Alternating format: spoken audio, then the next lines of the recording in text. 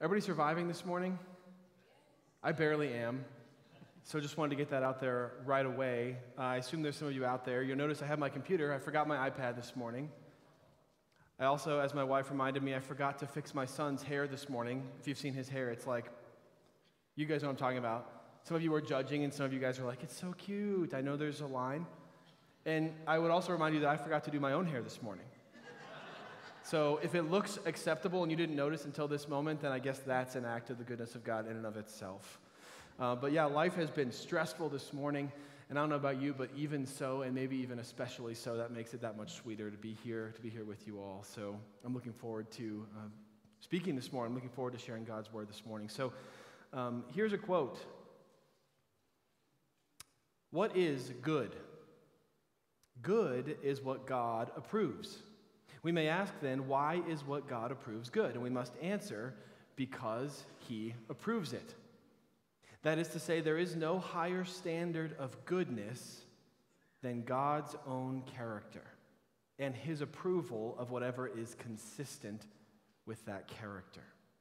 We've been talking about the fruit of the Spirit for the past several weeks, and we've just got a couple more left, and then we're going to be transitioning to a little bit more of the gifts of the Spirit and talking about how the Lord gifts his body. So the fruit that we've talked about so far, love, joy, peace, patience, and kindness, right? Anybody feel convicted about kindness over and over and over again this week? I had like 10 of you tell me at different points this week, oh my goodness, it's just so hard to be kind.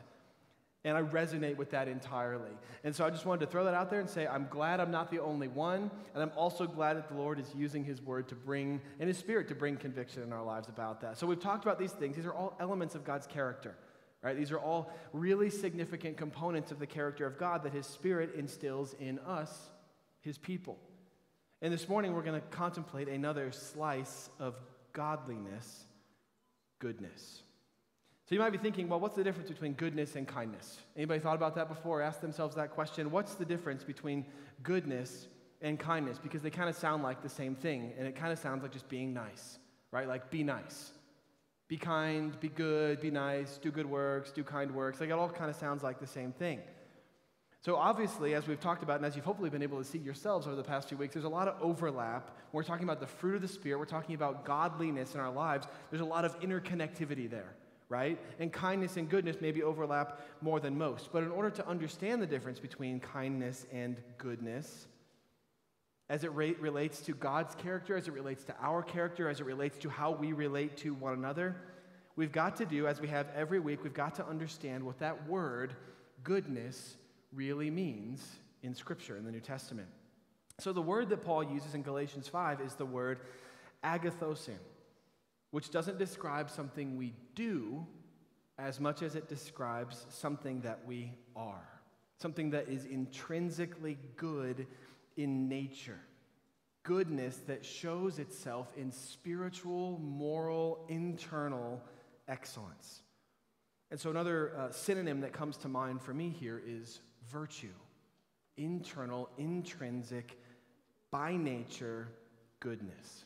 And so for our purposes this morning, and we're going to get into this in just a minute, but for our purposes this morning, I want to think about goodness less as something we do and more as something that we are in our hearts, in our character. And so goodness as a characteristic of God, and therefore us as his people, is spiritual, moral excellence. Okay?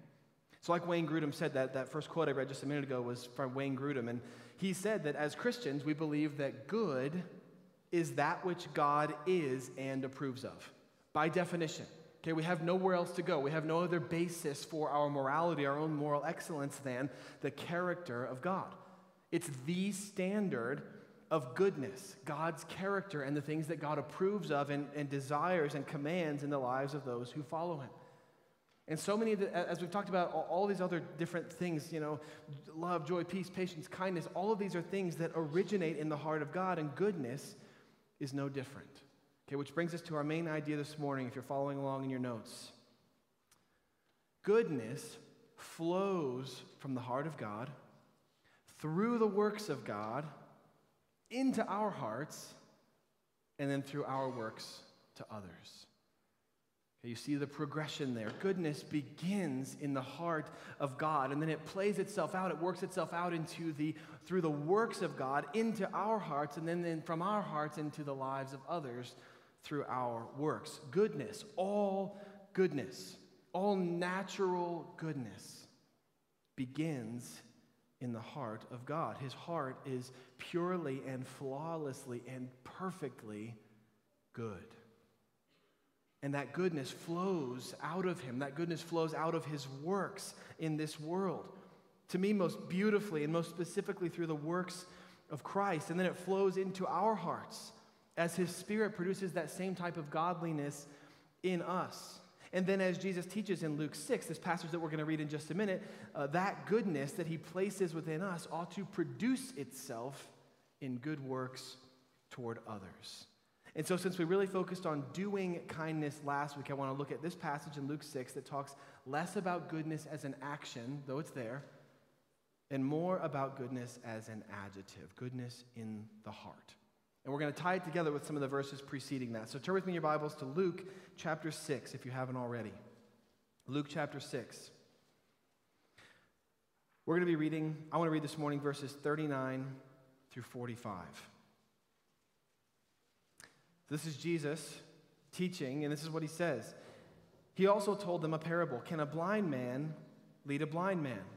Will they not both fall into a pit? A disciple is not above his teacher, but everyone, when he is fully trained, will be like his teacher. Why do you see the speck that is in your brother's eye, but do not notice the log that is in your own eye? How can you say to your brother, brother, let me take out the speck that is in your eye, when you yourself do not see the log that is in your own eye? You hypocrite! First, take the log out of your own eye, and then you will see clearly to take out the speck that is in your brother's eye. For no good tree bears bad fruit, nor again does a bad tree bear good fruit. Each tree is known by its own fruit. For figs are not gathered from thorn bushes, nor are grapes picked from a bramble bush. The good person out of the good treasure of his heart produces good. And the evil person out of his evil treasure produces evil. For out of the abundance of the heart, his mouth speaks. This is right at the core of one of Jesus' most famous sermons, and he's talking about goodness. He's talking about righteousness and goodness. In verses 39 through 40, these verses where Jesus says, can a blind man lead a blind man? Will they not both fall into the pit? A disciple is not above his teacher, but everyone, when he is fully trained, will be like his teacher. In these verses, Jesus is essentially warning the crowd about who they spend their time with, about who they listen to, about who they follow, about who they emulate is going to have an impact on the level of goodness in their hearts. If they blindly follow and emulate someone who is not full of goodness and not full of righteousness, they're going to find themselves not good and not righteous. They're going to find themselves in the bottom of a pit. They're going to find themselves lost and lacking. On the other hand, if they follow and emulate someone who is righteous, someone who is good, they're going to find themselves growing in goodness. And then he asks this famous question to help us see, to help me see, to help you see how easy it is to spot a lack of goodness in somebody else and how much we struggle to see a lack of goodness in ourselves, our own sin. So that lack of goodness, we're going to call it sin this morning because that's what it is. And so this is where goodness begins, seeing that we're not it. Goodness begins with acknowledging our own lack of it, our own sin. So Jesus asks this question in verse 41. Follow along with me. Maybe you've heard this question before. Why do you see the speck that is in your brother's eye, but do not notice the log or the plank that is in your own eye? The speck and the log here are the same thing, okay? They're made of the same consistency, sin. They're both a lack of goodness, the presence of sin. If God's character and what God approves of is good, then what is not good, what is sin, is what is not God's character and what God does not approve of. And so Jesus is really asking this question. Why do you see the sin in your brother's life, but you do not notice the sin that is in your own. So here's the point Jesus is trying to make. It's the next point in your outline. We are quick to notice sin in others, but slow to notice sin in ourselves. And it's like this, Jesus said. I've got an example for you guys this morning. I don't know if anybody noticed this back here. It's like this, Jesus says. You've got this plank in your eye, and you all laugh. You laugh because you see there's a plank in my eye, right? This is no good. And it's like me looking at Steve and going, hey, you think you got something? I think. Is it right there? I think you got something in your eye, Steve. I see that speck. I see it. You see it, right? You see that speck? Do you see the speck in your eye? Oh, man, I see it. Everybody else sees it, right? Like there's this, you know what I'm saying? It's like it's this silly. The Lord is saying, this is how silly it is. You have this huge plank sticking out of your eye, and all you're doing is looking past it somehow at everybody else's sin. All you're doing is looking at everybody else's little specks in their eyes, and you're just hoping that everybody will look at their specks and not the log in yours. It's silly, Jesus says. That's how goofy it is. That's how wrong it is. You become a hypocrite. You become a pretender when you look past a log in your own eye straight into the speck in someone else's. And now this eye's a little blurry. Man, it's like holding this log up in your eye and saying, really, you don't see the sin in your life? I see the sin in your life. Everybody else sees the sin in your life. You don't see it? I can see it. Right past this log in my eye, I see your sin. Everybody else sees it. Man, you really have a speck in your eye, don't you? It's foolish. It's foolish. It makes us hypocrites, Jesus said, when we're slow to notice sin in our own eyes, but quick to see it in others. There's something you all need to know about me. I don't like the zoo, okay? I'm sensing some antagonism in the room right now, but I do not like the zoo, and I especially don't like birds. I don't know what it is about birds. I have never liked birds. I don't particularly care for birds. Okay, you can laugh at me. That's all right. Don't love birds. But because I love my wife, I'll go to the zoo, and I'll even look at the birds, okay? And so we did this once. Alyssa and I, she's not here, so I can tell the story however I want. We went to the Lincoln Park Zoo in Chicago. Anybody ever been there before? Okay, it's a really cool zoo. It's right on Lake Michigan. It's beautiful. It's free. But here's the thing with totally free, right? You get what you pay for, in my opinion. And so we go to the Lincoln Park Zoo. It's totally free, but the cool animals are never there. Okay, the cool animals like the bears and the elephants and the lions and the tigers and rhinos and like all these cool things, they're rarely there. You go to the exhibit and you're like, oh, you look at the map, and you finally get to the bear and you're like, am I in the wrong place? And they're like, no, the bear's not here. And you're like, is this a zoo? Where's the bear? Where are all the cool things? And so this day that Alyssa and I go to the zoo, there is like nothing out. It was a hot day. They told us it was because it was hot, whatever. There's no animals out. So where do we get to go? The birdhouse. The birdhouse. It's basically all we got to see that day. And I swear, if you want to understand what eternity feels like, go to the birdhouse at the Lincoln Park Zoo. There is no end. I have pictures on my phone of signs from one room to the next, to the next, to the next, to the next, saying, more birds this way. More birds this way. And I'm thinking to myself, every room, from one room to the next, where is the exit, right? Good, more birds. That's what I want to see right now. More birds. Where are the bears is what I'm thinking. But good, there's more birds. It was not my favorite day. I hate the zoo, and I don't like birds, and it was not a fun day. And you're thinking, what does this have to do with anything? It's a fair question at this point. One other thing I remember about this day was seeing at the end of this birdhouse, you kind of step outside into this kind of big open zone, and there's this huge, beautiful bald eagle. And it's just sitting there, and it is impressive. And I go and I look at the sign, that kind of details some of the information about it, and I read that bald eagles can see small rodents like mice and squirrels and rabbits and things like that running on the forest floor up to 2 miles away. 2 miles away. Eagles can see further than any creature on this earth. They can spot the tiniest little thing from a distance with ease. And when it comes to our sin, we are eagles, aren't we? When it comes to our sin, we can spot it in someone else, the tiniest little thing, a mile away. We have sharp vision when it comes to seeing the sin in other people's lives. We're able to spot the tiniest little thing a mile away, and we're good at that. We're really good at that. Eagles can see further than any other creature in the world. Humans can see sin in other people's lives easier than anything else in the world. What we're not good at is looking in the mirror. And speaking of bears, we got that video? This is my favorite new video. Watch this video with me and just enjoy. This is a bear seeing himself in a mirror in the woods.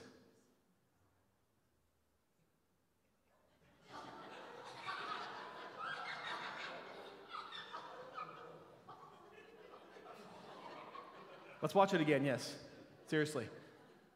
Look at him. He's just wandering, and then he sees a mirror. Whoa!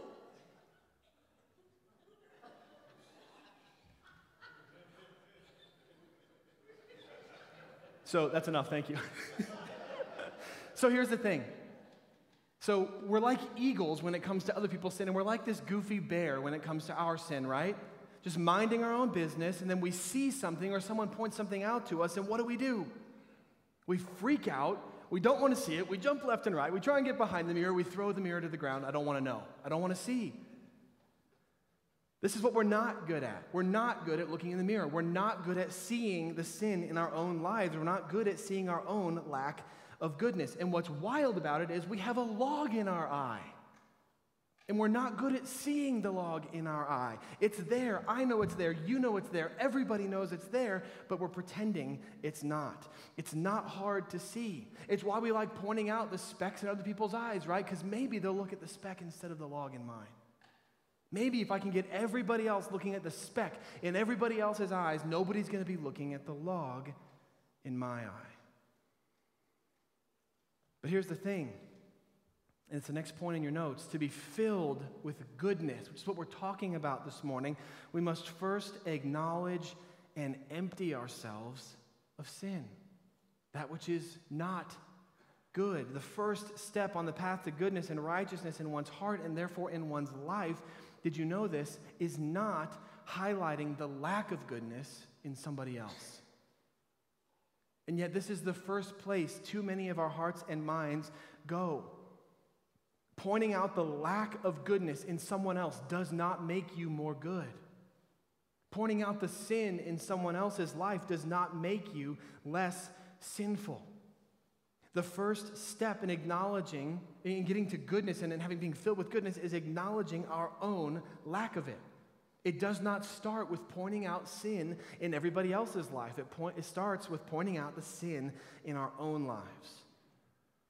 Unfortunately, we tend to think that if we can do that, if we can point out all the specks in someone else's lives, if we can show everybody the lack of goodness in everybody else, it'll distract everybody and maybe even us from acknowledging that log, from acknowledging that sin in our own lives. And that really is as foolish as having a plank sticking out of your eye and pointing out a speck in someone else's. It's foolish. It doesn't make any sense, and it makes us hypocrites, says Jesus. The first step toward being filled with goodness is not pointing out the lack of goodness in other people. It is acknowledging the lack of goodness in yourself. It's what we in the church call confession and repentance. Confession is acknowledging you've got a log in your eye. Confession is being open to say, I've got a log in my eye. And repentance is taking the log out. Repentance is removing the log. That's why Jesus says in verse 42, keep following along with me in your Bibles. How can you say to your brother, brother, let me take out the speck that is in your eye, when you yourself do not see the log that is in your own? You hypocrite. First take the log out of your own eye, and then you will see clearly to take out the speck that is in your brother's eye. He says first you have to see you've got a log in your eye. You have to first understand that you have sin in your life, in your heart. You've got to acknowledge it's there and stop pretending that it's not. Because you know what we like to do? Again, just like the log, we want to pretend it's not there. We don't want everybody else to see it, but probably even more importantly to us than that, we don't want to acknowledge it ourselves. We don't like thinking that we're not good. We don't like thinking that we're not sinful. We don't like thinking that we have logs in both eyes. We don't want people to see it, but we definitely don't want ourselves to see it. Jesus says, first, you've got to see it. You've got to acknowledge it's there. You've got to acknowledge that you have sin in your life. And only then can you take it out. Only then can you take that step of removing the log from your eye. Only then, Jesus says, will you be able to help your brother with the speck in his. Because guess what? The speck in the brother's eye is not good either. It's not. In other words, we have a communal responsibility to help each other see the logs and the specks in our lives. We have a communal responsibility to facilitate confession and repentance. We have a communal responsibility to one another. I have a responsibility to you. You have a responsibility to me and to everybody else in this room. This is the next point in your notes. We are all mutually responsible for emptying ourselves of sin so that we can be filled with goodness. We have mutual responsibility to one another. You know what people often do with this story or the verses preceding where it says, judge not and you will not be judged? What people hear is you have no right to call out sin in other people's lives. That's what we hear, but that's not what Jesus says. Jesus doesn't say you don't have any right to call out sin in other people's lives. In fact, he's saying you should take out the specks. You should help a brother remove the speck in his life. In fact, that's a responsibility that you have. We should be helping each other acknowledge our sin. We should be helping each other confess our sin and repent of our sin. And we should be letting other people help us. We should be letting people point out the specks and the logs in our lives and allow them to help us remove them. But all that people hear when they read this story is, don't worry about the speck, just focus on the log. And Jesus doesn't say that. He says, get the log out first so that you can help your brother. Okay, we have responsibility to one another in regards to our sin. It's why in 1 Corinthians 5:12, Paul says, for what have I to do with judging outsiders? Is it not those inside the church whom you are to judge? And I want to look at this just a little bit more in 1 Corinthians. So turn with me there if you've got your Bibles. This is in a verse or in a passage where Paul's talking about blatant, obvious sin in the church's life. There's a man who is committing deep, rough sin in his life, and the church is not doing anything about it. And Paul's saying, no, listen, you guys have to do something about it. He says in verse 9 of chapter 5 in 1 Corinthians, I wrote to you in my letter not to associate with sexually immoral people, which is what this man was. Not at all meaning that the sexually immoral of this world, the greedy, swindlers, idolaters, since then you would need to go out of the world. Okay, Paul's saying, hey, you have to deal with sin. But you can't deal with the sin out there in the world. That's my job. If I was going to tell you not to associate with immoral people, you couldn't go anywhere, right? You couldn't do anything.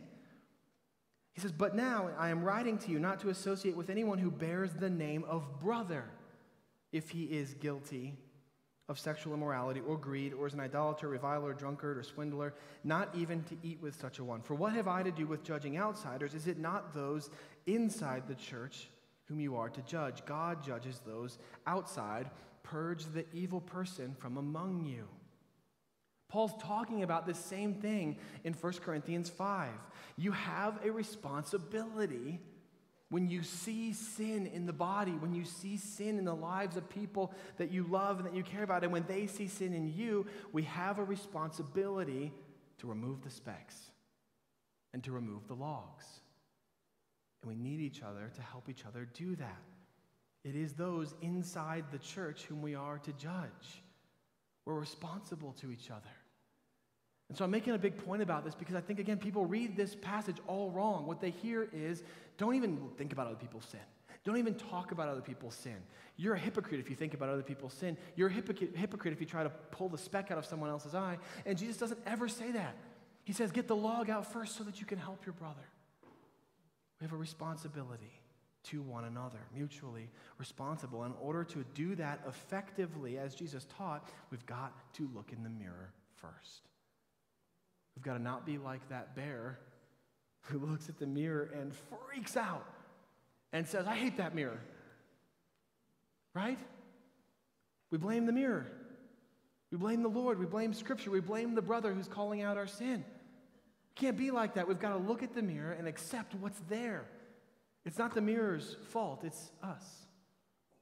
We've got to look in the mirror and see what's really there and acknowledge it so that we can help our brothers remove the specks from their eyes and allow them to do the same in ours. So in order to be filled with goodness, we've got to confess. We've got to acknowledge the sense there. We've got to repent. We've got to pull it out of our eyes. We've got to help others do the same. And then Jesus continues in verses 43 and 44.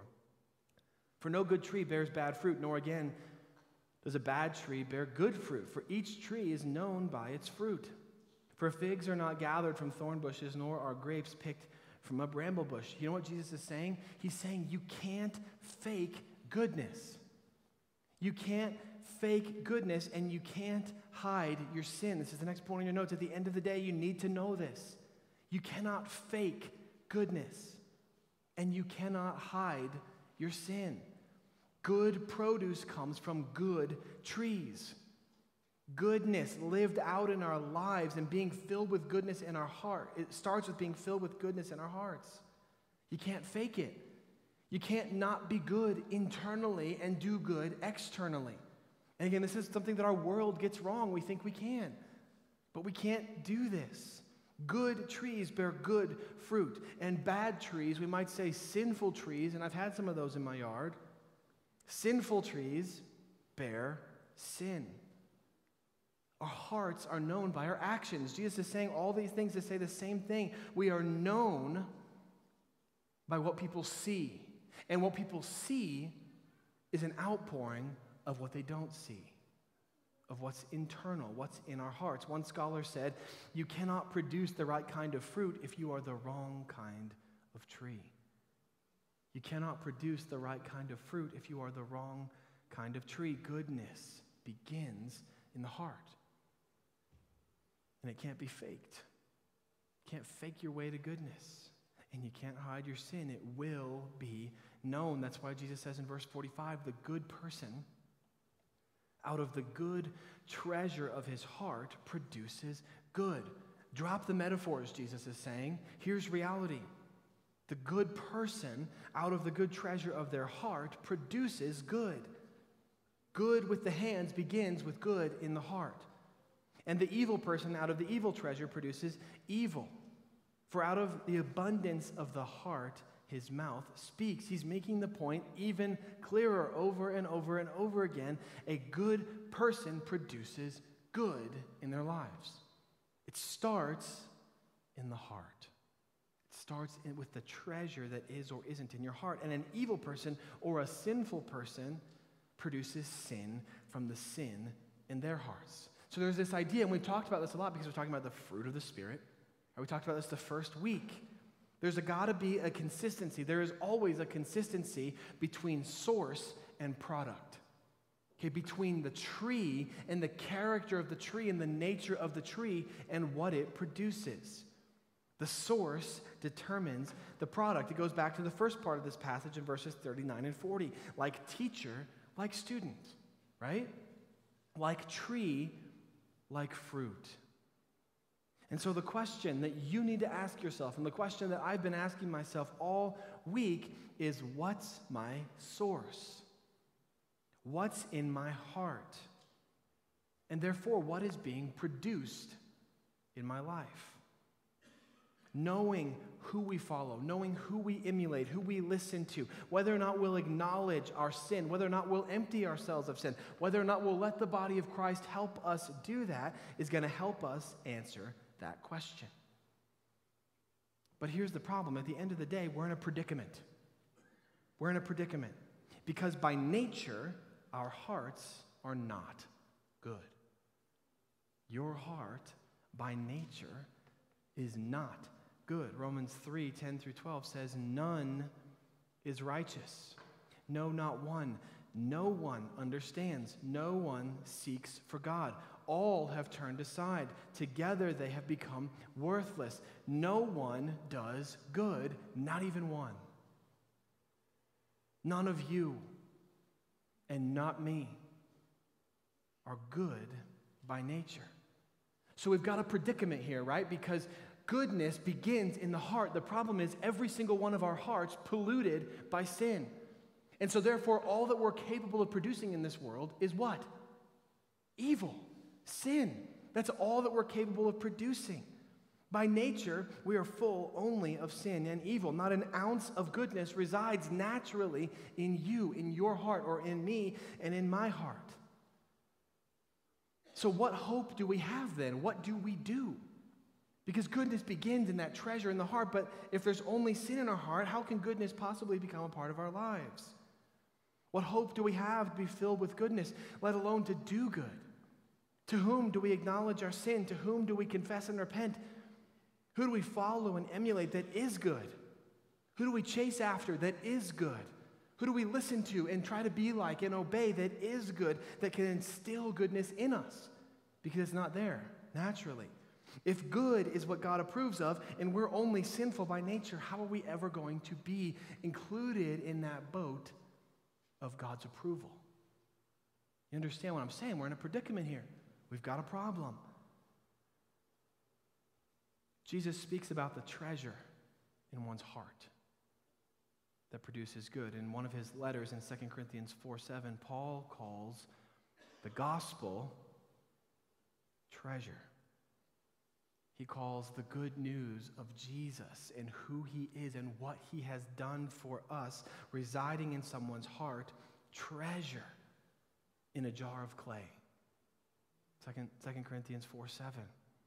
And so through faith in Christ and belief in the gospel, God does this incredible thing that we've been talking about for the past 2 months. He fills us with his own Spirit. He sends us his own Spirit to produce in us, among other things, goodness. Goodness that doesn't reside in us naturally is delivered to us through the Spirit, through faith in Christ and belief in the gospel. And when we put our faith in Christ and we believe in the gospel, and we put our hope in Jesus and who he is and what he has done for us, and the Spirit indwells us, he indwells us with his own goodness. Because we don't have it on our own. We don't have any of these good godly things on our own. They only are ours through faith in Christ. And so in other words, and this is the last point, if you don't remember anything else, I want you to remember this. Faith that Jesus was good for us allows the Spirit to produce his goodness in us. When you put your faith in Christ, you're putting your hope, you're staking your life that he was and is good. That in spite of your lack of goodness, in spite of your sin, that this man, God in the flesh, Christ Jesus, is good. That he was good for you. And that when he laid down his life on the cross, it was for you. And when you put your faith in him and you believe that, that's what we call the gospel. God sends the Holy Spirit to fill and to indwell his people and to produce things like goodness that don't naturally reside in us, within us. We're catapulted into this spiral toward goodness and not away from it, because when that happens, we're not the blind following the blind anymore. We're the faithful following a good God. Father is goodness. Jesus is goodness. The Spirit is goodness. And if we follow and obey and emulate and walk in step with the Spirit will fill our hearts with goodness that we don't have any shot at attaining otherwise. And so the path to goodness in our hearts and therefore in our lives, it begins with acknowledging that Romans 3 is true and that you're included in that. It begins with acknowledging that you've got a log in your eye. It begins with acknowledging, I've got sin, I've got junk, I've got a mess. I know I've been trying to shove it down and ignore it for so long, and I know I don't want everybody else to see it, but I'm acknowledging finally it's there. I'm letting the light of the gospel shine on it so that it can be seen, not just by others, but by myself. I'm acknowledging I'm a sinner. That's where it begins. And then the next step is taking that sin out of your life, removing the log. Not just acknowledging it, but saying, I'm not going to do that anymore. I'm not going to sin in that way anymore. I'm going to pursue a new direction. I'm going to pursue a new God. Not myself, but the true God. And it begins with realizing that goodness can't be faked. You can't fake your way there. You can't fake it till you'll make it. You'll never make it.